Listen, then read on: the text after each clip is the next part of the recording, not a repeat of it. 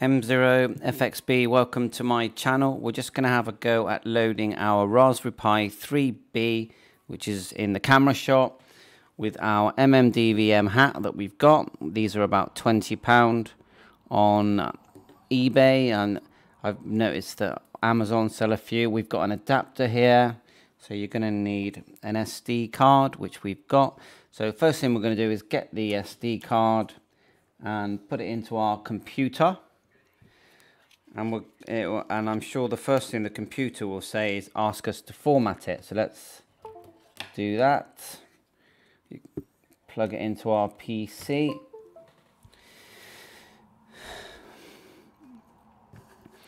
Right, so let's have a look, see if we can find that first. So we'll just go to our files section, which is a little file here at the bottom. Go to boot, and there it is, already loaded. So we want to start from scratch, so we're going to delete that. Well, actually, we're going to format it. So let's pretend we've got a brand new SD card, and it comes blank. Okay.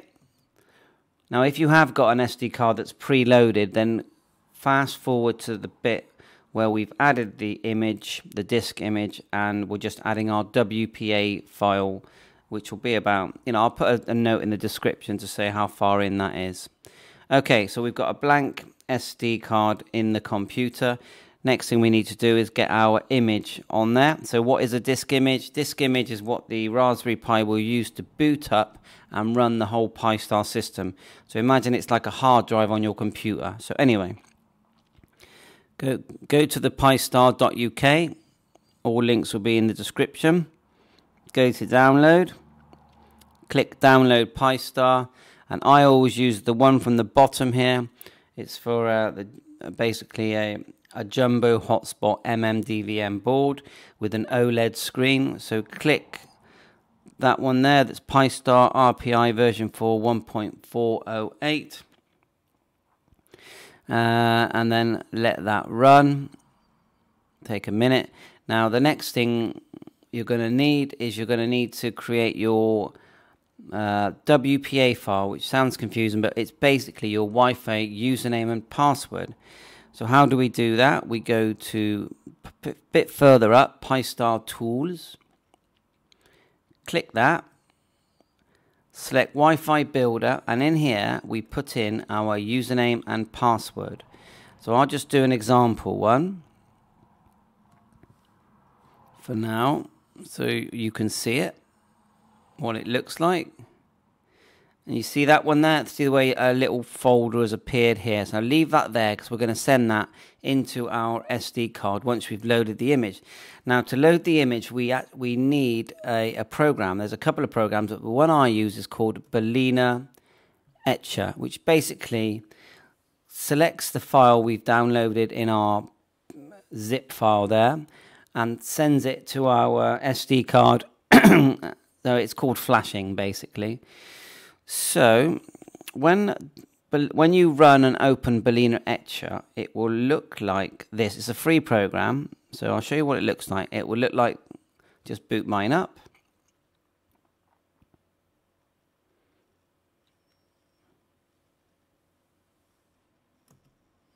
It's going to be here somewhere.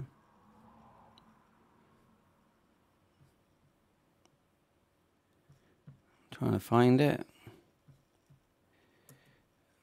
Right, there it goes.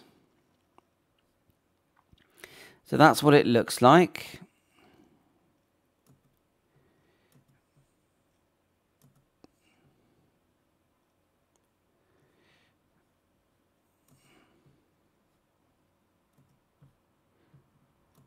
Okay, it's on the screen.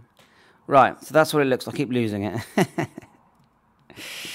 Too many things running here. So it says flash from file.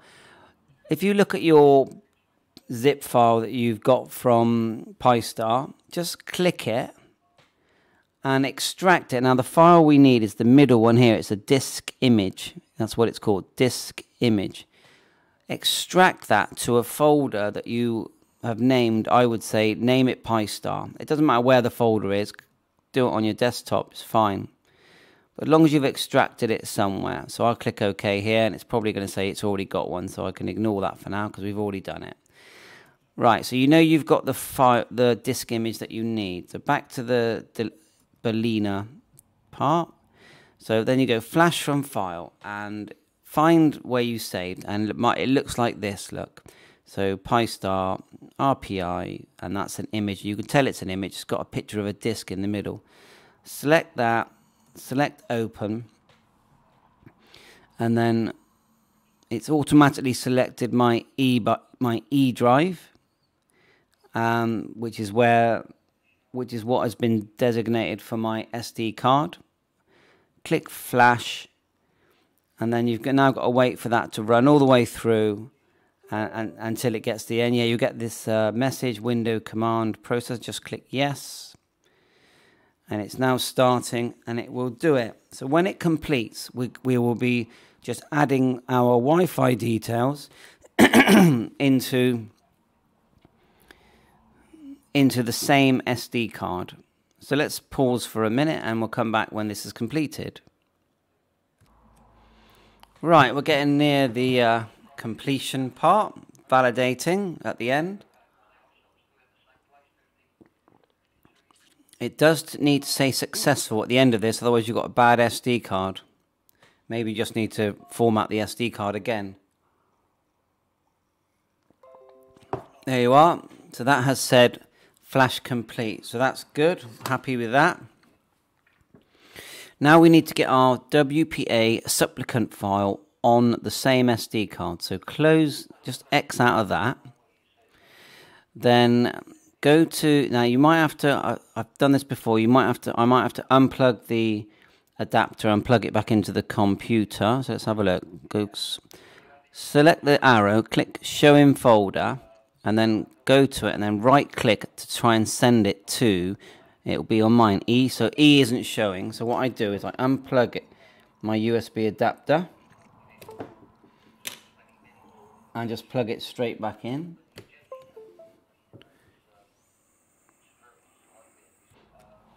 So yeah, it showed up now. So go down to E, click it. Hopefully, I didn't see anything happen, but hopefully that sent it. So what we'll do to check, we'll go to my boot E drive here on the left, and we'll scroll to the bottom, and it will be at the bottom if it's worked. So there it is there, it's at the bottom. Sometimes that does tend to vanish when you unplug the thing. Right, so let's get back to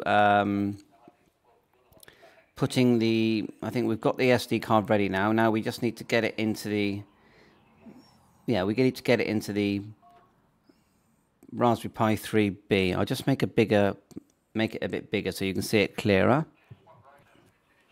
Right, so get the SD card out.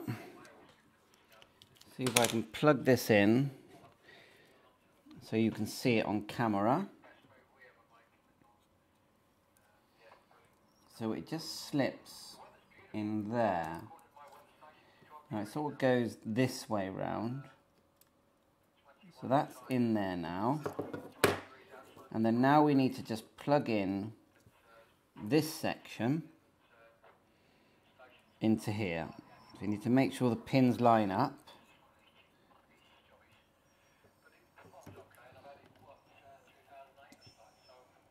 Might need to get my glasses out because it all gets a bit blurred. And I've just plugged that in.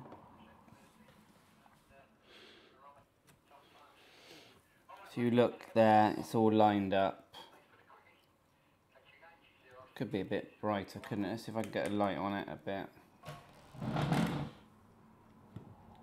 See that? Okay. So, we've got the hat, the MMDVM hat on. We've got the SD card in.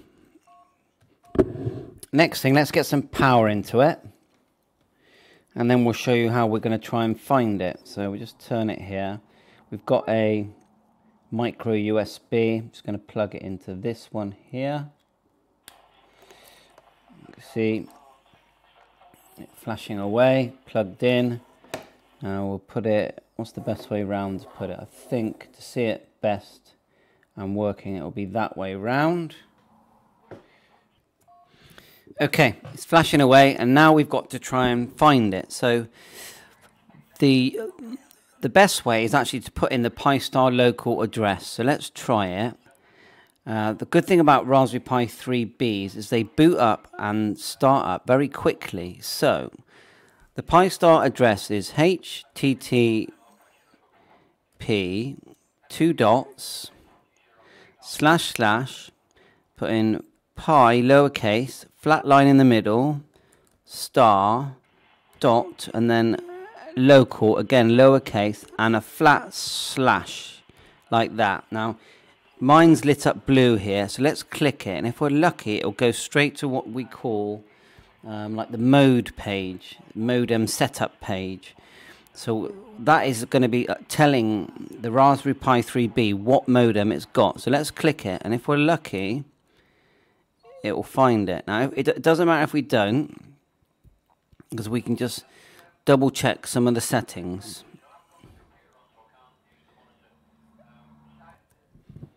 Okay, so when it comes up with the Pi-Star local, it will say this: no mode defined.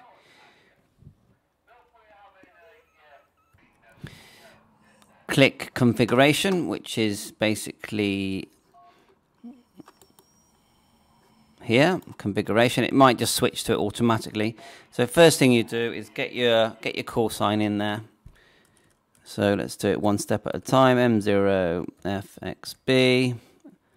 Might also do it all caps. Make sure the 0 is a 0, not a 0. And we're going to set this one to 431.550. Now we've got the DMR radio in the background, which has got the code plug set for the same frequency. 431.550. We're not going to do our location now. It's a simplex mode here. Look, MMDVM host. Leave that as it is. So at the moment, everything looks good to go. Pi-Star. Just so we can find it, we can change the word Pi-Star to, we'll call it DMR, because I'm going to test it with a DMR radio. Apply changes. Now it's quite quick with a Raspberry Pi 3B. That's why I like using them. But the problem with the Raspberry Pi 3B is it's not as good to put in your pocket, where a jumbo spot is nice and neat, isn't it? And you can tether these to your mobile hotspot on your phone. And the simplest way to do that is just to set the password on for the hotspot on your phone the same as your home, and it will just switch automatically. You might have to reboot, but you know, a little battery pack in your pocket, and away you go.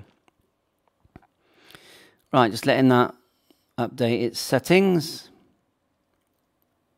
Normally quicker than that.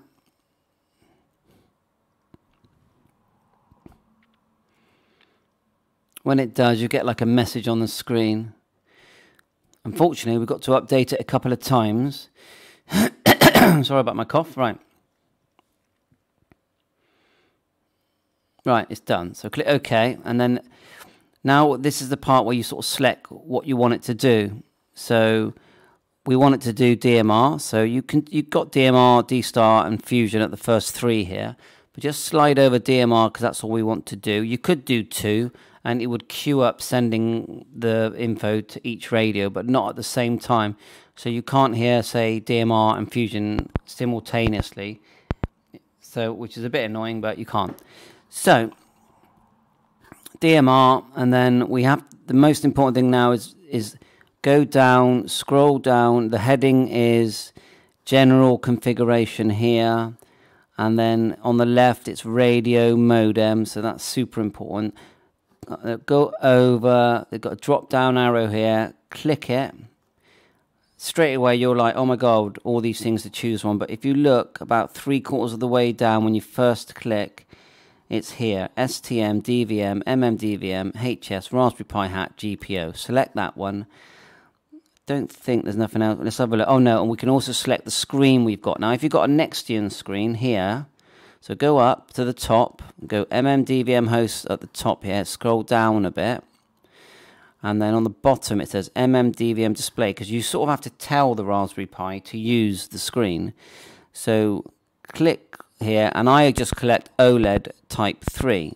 Now, if you've got a Nextion screen, which you could just plug into the USB on a Raspberry Pi 3B, you select Nextion. I don't touch the other two settings, unless, if you select Nextion, yeah, you would select USB in this section, which I can't see. Maybe it comes up when you select Nextion, but for now, we just leave it at Devotee AMO, and we'll select OLED screen. I won't change the G4 KLX thing. Click Apply Changes. Now, what should happen now, so you might even hear my radio come to life. It depends if it connects straight away. But we should see the OLED screen come to life. Okay, we're just waiting on that. Got the it's an Anytone 878 in view. I've got it on single mode at the moment.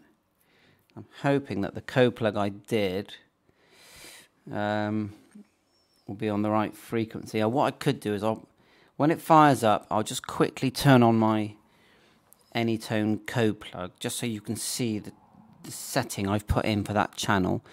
Because we're on DMR, we might as well let you know what to put into your radio to connect it to this hotspot. So anyway, at the moment, it said OK.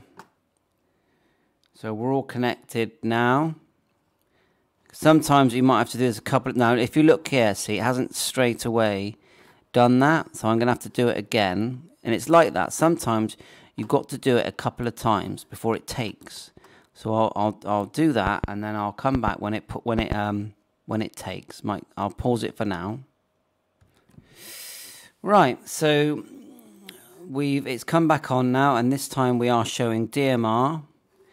We are showing that we have the radio modem on this general configuration section, so that's looking good. Now we need to select our DMR master. So that's like the server that's going to provide us with DMR contacts. So it's defaulted at BM United Kingdom 2341, so that's the one I use anyway. Now, hotspot security, this is needed. So what you need to do is go to self-care, which is put in brandmeister.network. You'll come to this page, and then you need to create an account. I'm logged in already. Create an account, and then in settings, or go to this section here that's called hotspot security. So you'll find it under self-care here on the left tab, self-care, and turn that on and put in the password that you're going to use. Do one that you're going to remember. So get that in there, and then go back to the setup page here and put in here the same password. Otherwise, no one's going to hear you. And now we need to apply that again. Once that comes in, then we should be able to select a talk group. So what I'll do, whilst that's setting, I'm going to quickly show you, if I can find it, my Anytone 878. Let's see if I can find it here. I think that's the one, code plug. So I'll just fire it up whilst we're waiting for the... Now, if you look at the hotspot on the Pi 3, the OLED screen is starting to show information. Now, at the moment, it says close, because that's what it shows when it's rebooting. But when it comes on, you'll probably see the word DMR come up. So anyway, here we are on the front here. Here's my hotspot. Now, let's find the zone. The zone that I created for this hotspot. Let me think now. I think it's at the bottom here. I think I called it hotspot 2, which is number 37. So let's go to channel. Let's go to, I think we go to 37. Sorry about this. I'm just reminding myself now. No, it's not there. So go to the channel isn't 37. That's the group 37. So let's go. So there's that many groups in here. A group and a zone are the same things down here. Now here it is here. Right. So this is the one I've created for this video. So if I go to channel, then double click the channel, then you'll see in here the settings that I've put in. So I've called it Pi Star Talk Group 9, and I've done that so I can actually program the talk group number using the radio, and I'll do that now. There's the frequencies, 431550. We've selected talk group 9 local, which you'll find that you pick out of a list. When you click this, you get a list, and you pick it out of that. You can add it, but that's for another video. And we've got color code 1 and slot 2. Okay, and then what's happened is that channel has been placed into a zone that I have called hotspot 2. There you are. So when we're turning the channels in our radio, that's what I look for. So okay, let's just click that out a minute. So it's just rebooting now.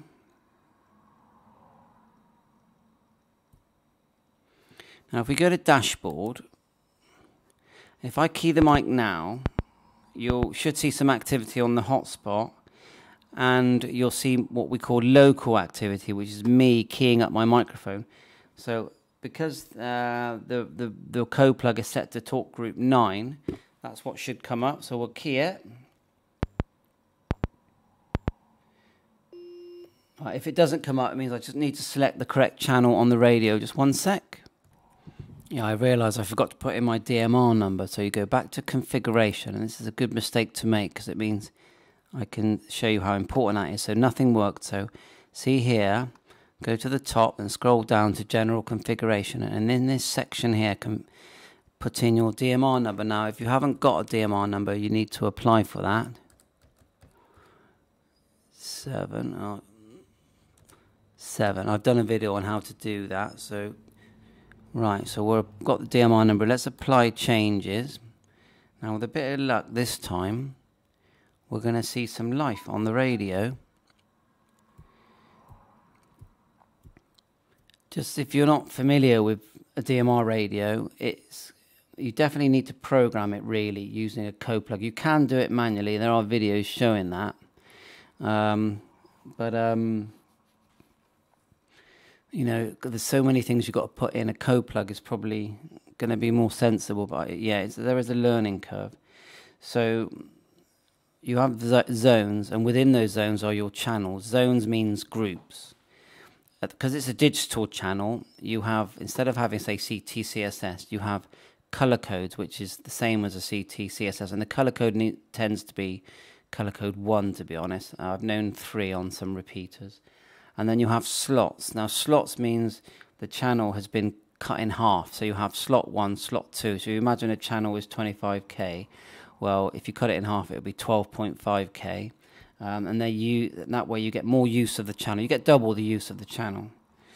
Right, so let's just, this is still loading with my DMR number. Turn it up. Normally I'd say a PI3 is quicker than this.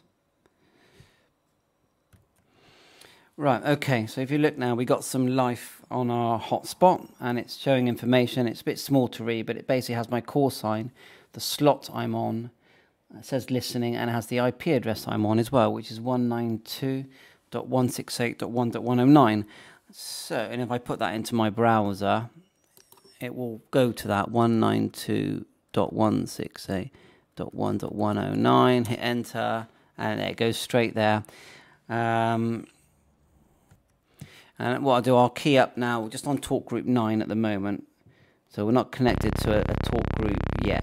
This is a local talk group that's talking just between my radio and the hotspot. You can see that it comes up, and underneath here, under local RF activity, it's showing me. And it does show some GPS, and GPS is enabled on my 878. I'll click it and see if it finds it. So we'll just put the last 15 minutes, but yeah, we're just doing this for fun. See what it finds. Not really. But anyway, that's not the point of this video. So, right. So now what you do is, where I showed you the channel earlier, and the different channels. So we've got all these different channels. Now, if you create one that's called Talk Group 91, for example, so I'll find that. Let's just find the channel, which is this. This is the settings. This is the actual settings I'm using right now. So you've got talk group 91. Now this time I've selected up here talk group 91 worldwide. So again, you select it in that list. Okay, and still color code 1, slot 2, everything else, and this is the channel. So I'll go to that channel on my radio. Now I'll show you two options. So one option is you can go to the channel on your radio, or you can push the button beneath the PTT once, then push the hash to change it to talk group, from private ID to talk group ID. And then what you could do, you can push 9-1 and then you can just key the mic. And what that'll do, it's done it already, it will switch me and connect me to talk group 91. You see? And then when there's activity, you'll hear it. The other way you can do it is you can just turn the channels. If you created several channels, now one of my channels here is 91. So if I put it on 9, you watch, it will switch back to 9. Yeah, see the way it switched back to 9? And you'll see the activity on the OLED screen. If I turn it to 91, there you are, it'll connect to talk group 91. And if you do this and you hear nothing, just remember the login username and password is pi lowercase. When you log into configuration page, pi star, and then underneath raspberry.